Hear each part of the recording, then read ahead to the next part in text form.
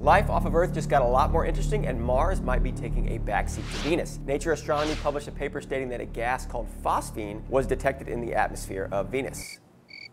Not that exciting. But this is a big deal. NASA Administrator Jim Bridenstine sent out a tweet on Monday saying the discovery is the most significant development yet in building the case for life off of Earth, and quote, "It's time to prioritize Venus." NASA released a statement saying they had no part of this research but look forward to the discussions that follow this publication. Are you going to Venus? No, I think I'm going to stay right here on Earth, my man.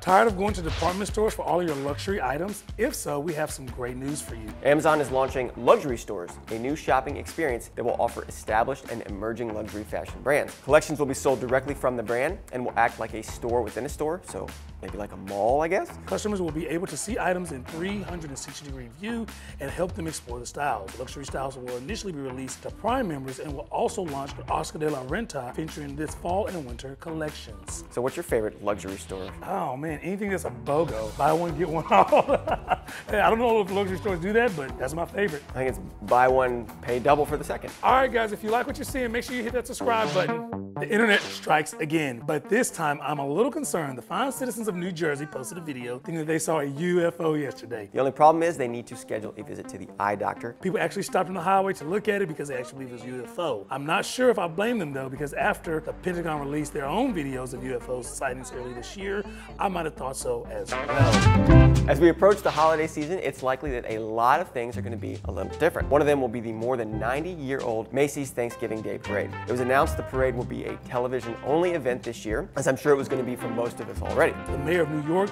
announced a scale back of the city's holiday staples in August. You can be one of the 50 million expected viewers of the parade by tuning in to NBC on November 26th. What's your favorite Thanksgiving food? Oh, turkey. Ah, it makes me too sleepy.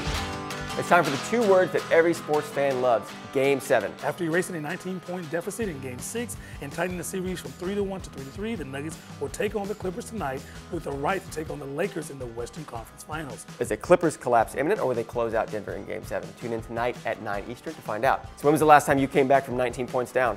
Whenever I made up my own rules. That's a big deficit, dude. Jeopardy is back in action after debuting its 37th season last night with host Alex Trebek. COVID-friendly changes have been made, including a stage upgrade with extra space between contestants and Trebek. And Trebek will no longer get up close and personal for those contestant chats. The 80-year-old host has been battling stage 4 pancreatic cancer since last year, but is still going strong. Jeopardy question. Oh, I read my own thing there, sorry. What is the prompter is going too fast? How could we leave that in there? All right, guys, thanks for joining us on IBBLE today. I'm Cliff. And it is your boy, Smiley. See you next time. Bye.